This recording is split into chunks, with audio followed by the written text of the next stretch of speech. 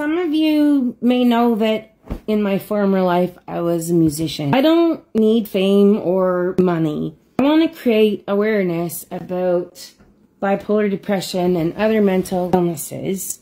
Basically, I have applied and submitted to America's Got Talent. Why didn't I apply to the Canadian one? Maybe I'm wrong, but I doubt things have changed. Like I said, I don't want fame or money, but if I want my message to get out, which is get help, this is what's possible.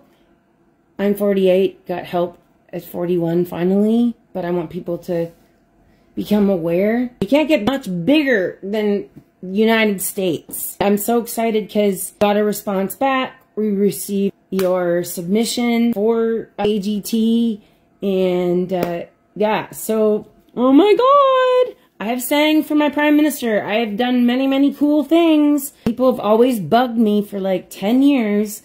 When are you gonna do America's Got Talent? So, we'll see if they reply back.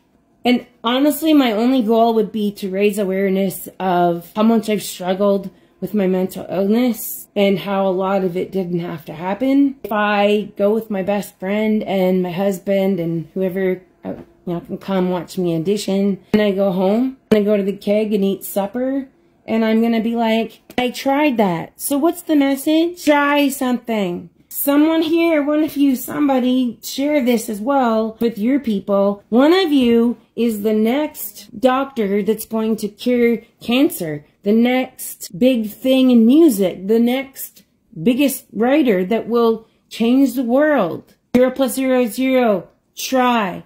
Just try, okay? I am. If you're new, follow for more.